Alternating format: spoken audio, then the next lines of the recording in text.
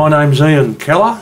I've been living at Chiswick since 1982, but I've known Chiswick since I was a kid living at Five Dock in 1959. We used to get on our scooters and scooter over here, I think you'd call it. And this used to be all Chiswick here, all Bortfield Drive, the whole horseshoe shape, used to be a box factory. And what would happen is from Blackwattle Bay, they would send logs up by motorised barges, and just down on the waterfront here there was an old stone wharf and a sawmill, and they would prepare the wood, make the boxes, so to speak. Now we used to come over here, it was all fenced off, but they have wonderful bamboo, 10, 12 feet high, for kids, fishing rods, bows and arrows and spears. You couldn't help yourself. You'd scooter over, climb over the fence and break some off. They didn't worry because it was a noxious weed. We weren't doing any damage. So that's how I knew what Chiswick was. Now I moved here December '82, and at this stage we still had the wire mill down the road, the BHP wire mill. There wasn't that huge development down there. A lot more houses. What I'm finding now is that when houses go, up go the townhouses. I'm not mad about it, but that's development. As I understand it, this building and the number one across the road, 8 floors high, was never to be built, and nothing was over 2 levels around here. But the developers wanted to use it's a beautiful park down on the waterfront. Developers had their eyes on that, and Jack Monday and the Green Band said, no, you can't. Now I'm hoping I'm not libelling any developers here, but one of them was very close to the Askin government, and to make money they're going to go broke because they couldn't use this is what I've been told, this is urban legend for Chiswick. They couldn't touch the park, so they somehow got permission to whack up 2 lots of 8-storey units, blocks, and I'm in one of them, so I can't really bitch about high rises. I live in one, but as you can see it doesn't really fit the area. But I mean, I still get advised that by long-time residents here, say, oh, we remember that was never supposed to be over 2 floors, all of it. I said, well, that was Parks Development and Mr. Askin, and they were very close. That's all I'll say on that subject. They're all long dead, so you can't libel the dead now.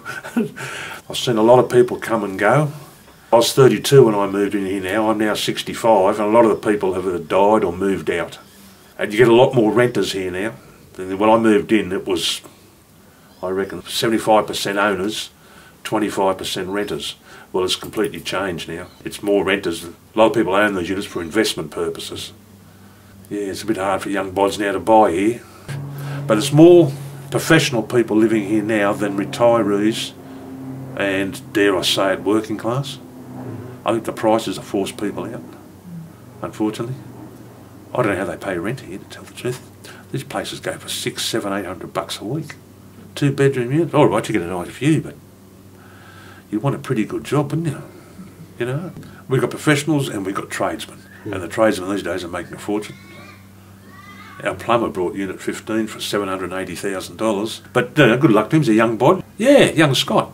Well, I went to school with his father at St. Pat's Strathfield, Mick Burnicle. It's funny, his mother-in-law went to school with a friend of mine who lives down here. So yeah, she said she knows Scott's mother. Went to school. I thought, geez, I was starting to feel bloody old. I knew his father, and I'm older than both. I'm older than his father.